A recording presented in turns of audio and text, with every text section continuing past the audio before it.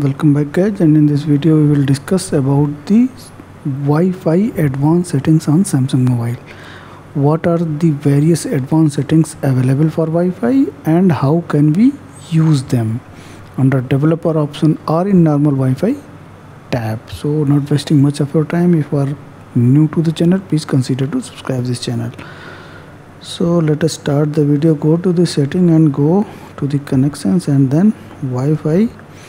Here 3 dots are there, tap on that and then advanced. Here you will see some options, means sync with the Samsung cloud, switch to the mobile data. It will not available when the mobile will be in roaming. Turn on the Wi-Fi automatically when you are in the place you use it frequently and turn it off elsewhere.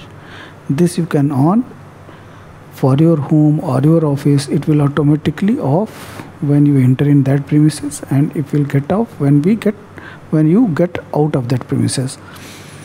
Detect suspicious works. Got notified when suspicious activity is detected on current Wi-Fi network that you are using at that time. If any suspicious activity is being noticed, then it will be notified to you if it is on.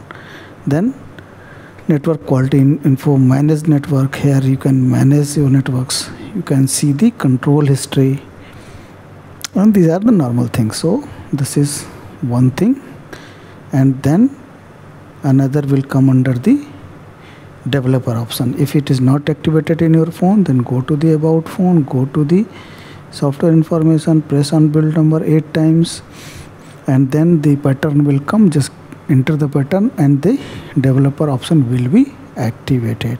So here it is already activated and it will come under the about phone. So go to the developer option, go below and come to the networking, and here some Wi-Fi options are there. Wi-Fi display certification, enable Wi-Fi verbose logging. This is not is only for the logging of your Wi-Fi activities. Increase Wi-Fi logging level and show per SSID in Wi-Fi peakers, means it is only for the logging activities. Then Wi-Fi scan throttling. It will improve the network performances and it will minimize the battery drain if it is on. I will suggest for this.